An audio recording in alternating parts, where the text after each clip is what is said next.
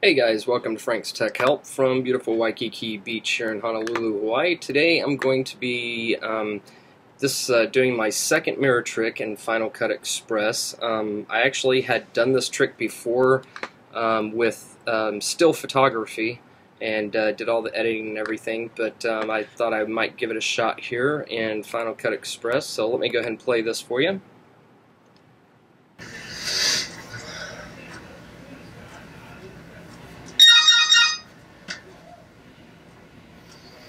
Hello.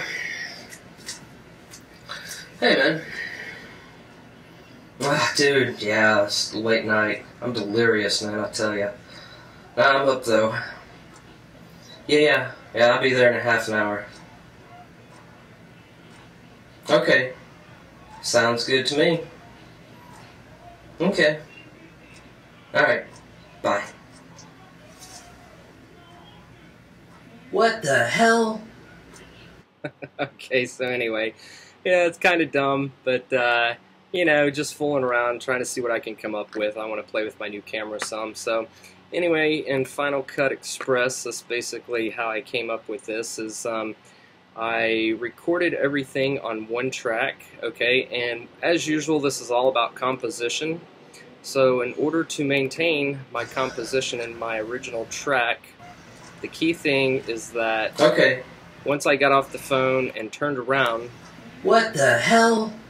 I froze right there, and that gives me an, gotta be delirious. That gives me an edit point, and then after that, I go straight into mocking myself. Okay, so as you can see, this is one clip, and but me freezing right there for a moment gave me the perfect edit opportunity.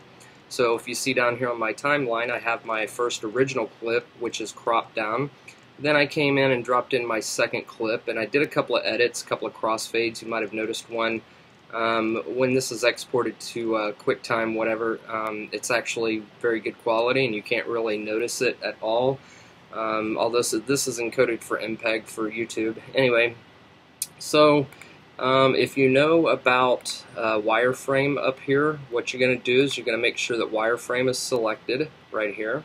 And then you're going to come down and select your crop marker, and your image, once your image is there, you want to come over to the side right here and drag this image to wherever you want your split to be. I chose right here down the center of this for mine, okay? So when it's actually not selected, you can see right there that there's not really any line difference. You can't really notice it whatsoever. And then when you do your final edit, yeah, I'll be there in a half an hour. It comes through right there. So anyway, very simple trick. I just wanted to share that, guys, with you guys real quick. And if this video helped you out, if you're a newbie to Final Cut Express, there's a ton of different tricks you can do out there. A lot of stuff you can do. I'm learning a lot of new stuff myself. So anyway, if this video helped you out, please post a comment. If not, poke Mahone, and as always, peace.